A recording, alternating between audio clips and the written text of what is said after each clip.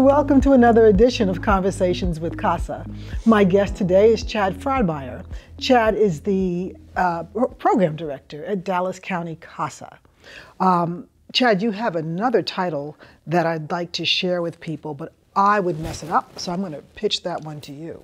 Okay, so I'm also the board chair for the North Texas Coalition Against Human Trafficking up there in the Dallas area. Super. And that's our topic today. We're going to be talking about child sexual exploitation. So, Chad, can you tell us about your work in this arena? Yeah, absolutely. First of all, it's something I'm very passionate about, and we'll get to that a little bit later. But it's something that is really affecting our kids here in Texas, United States, and especially our CASA kids.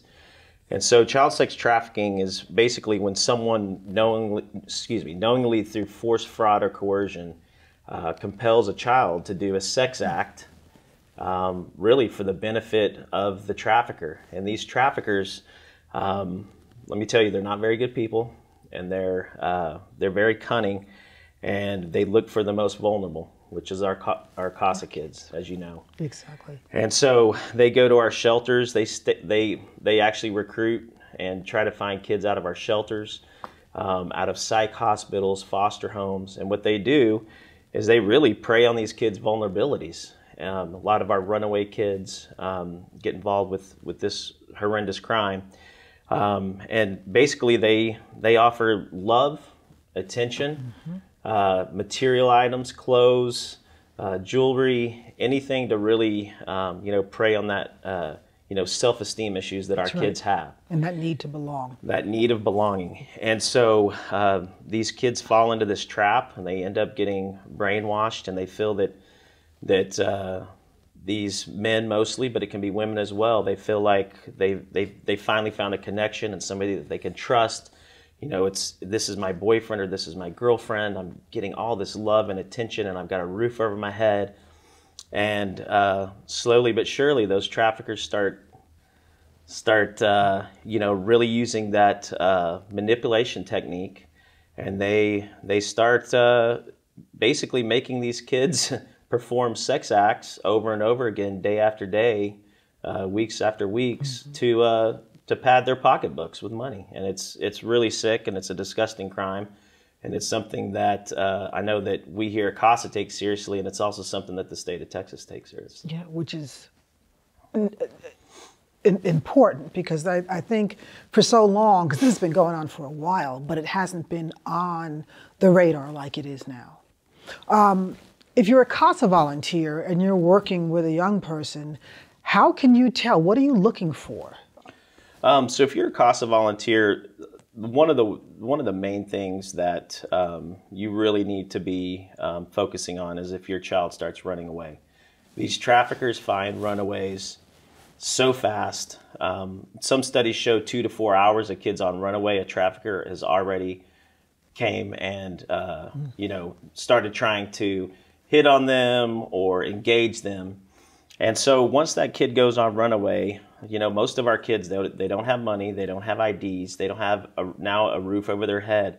So what's the one thing that they have to offer? Unfortunately, a lot of times that's their body. Right. And so these kids, if they come back into care, you need to look for, some of the really basic signs are, depression. Fancy clothes, they're talking with street lingo that you've never heard them talking about.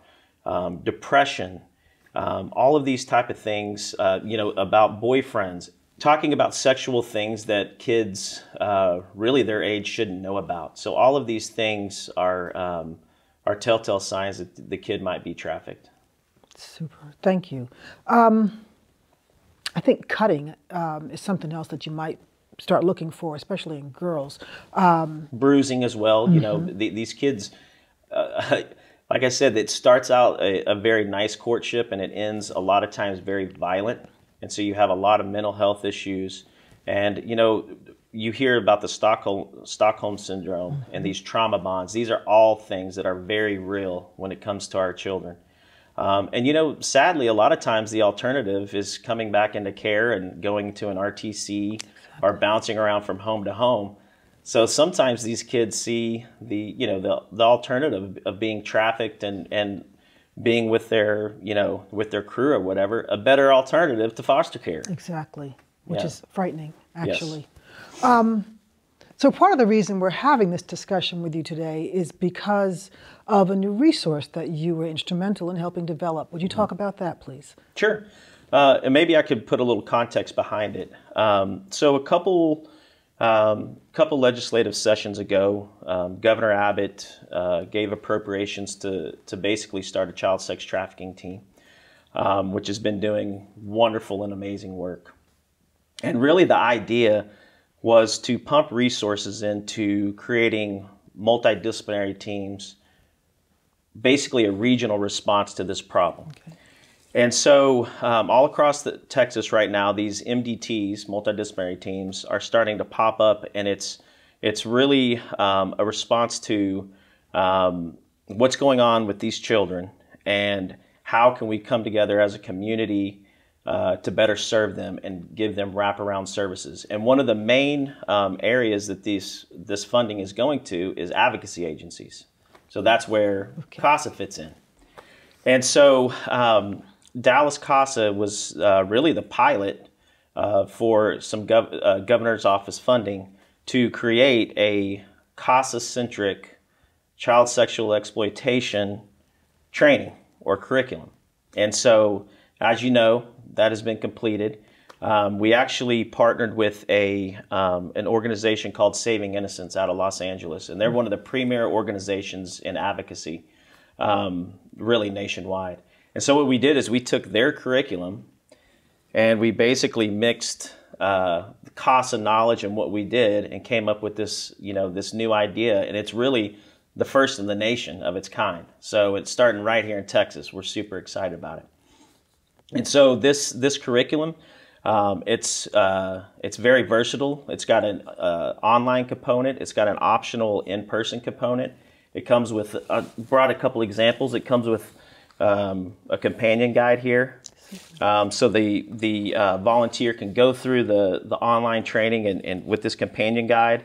Also, we have a facilitator guide. So if you decide to do some in-person training, you can use that facilitator guide. And basically, it goes from everything from prevention to restoration to how to identify things with these youth. It's about a 10-hour course, and it's going to be free, offered on the Texas CASA College. So that's super exciting.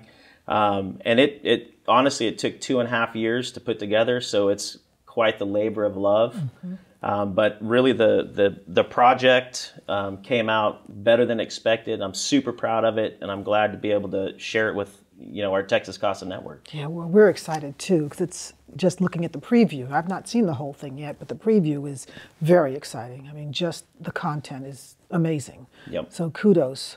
So you mentioned you're very passionate about this issue.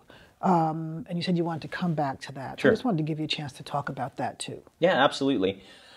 So when I mean that I have a personal connection to this, my sister was actually trafficked. And through that experience, this was before I knew about the telltale signs and before I was trained and I understood all the small nuances of what trafficking really is and the manipulation and mind games. And throughout that process, her child was taken away, turned into a CPS case, actually. Ended up, my first child was adopted out of the system because of what happened with her in trafficking. And eventually she ended up passing away due to the life that she was leading. And so years later, after that horrible experience happened, I started understanding and getting involved in trafficking, and all of a sudden a light bulb switched, and I was like, oh my gosh, my sister was trafficked. Gosh. If I would have seen the signs and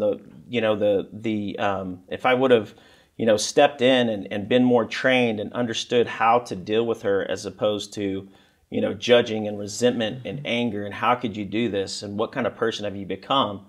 If I could have flipped that and really understood what was happening, I really think I could have saved her life. And so that's really what drives me to try to help these kids is really to do that, in my sister's name. Gotcha. And, to help others, boys and girls, not, come to the same fate as her. And so that's why I'm so passionate about it. Super. I'm sorry that that's what led you to your passion. And I'm thankful that you have turned that, as they would say, that tragedy into a testimony and to a motivator to do greater works for others. So thank you for Absolutely. that.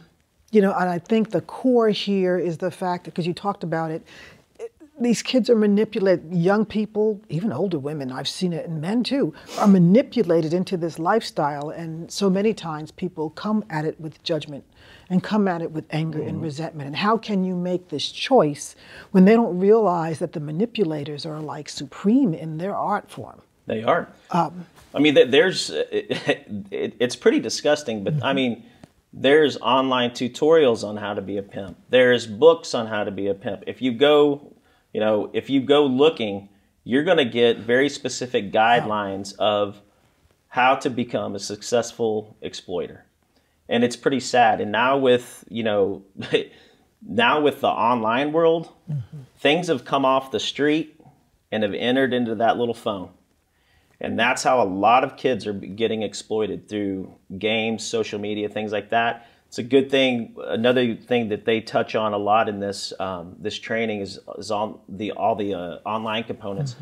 NCMEC, which is National Center for Missing and Exploited Children, they have some wonderful tools that I would suggest for anybody who's got children, who cares about children, or CASAs to go on there and really look, because they've got a really nice training about online technology and things to look for. So that's just another other resource that CASAs can use to fight the technology piece. So why is child sexual exploitation important to us in the CASA arena? So why it's so important is because literally these are our kids. If you look at the National Center for Missing and Exploited Children's website, they predict that about 70% of kids who are recovered from child sex trafficking have been in the child welfare system, which is, wow, that's a huge number, right? Yeah. And I've got a couple other interesting things that other statistics I just wanted to tell you from the center's resource database. In 2018, they got 18.4 million calls in 2018 on reports of sexual abuse images of children, online enticement, and child sexual exploitation. 18.4 million calls in 1 year. 80% of the kids that they recovered had been priorly sexually abused. So when we're looking at our kids, that when you get that sexual abuse case, you really got to watch that child and learn and be trained on prevention and make sure that that's not going to happen to them, because that's a very high number. Also, out of those kids recovered, 50% of them were under the age of 14. So we're talking about very young children getting involved. And I just wanted to mention one other thing. Besides how important it is to get trained in this, you've got to, as far as CASAs are concerned, you've got to know your local community resources. And one of the best ways to do that is find one of your anti-trafficking coalitions in your area. What's awesome is there's 34 of them here in Texas. Really? Yes. We've got a list here all the way from Amarillo to McAllen.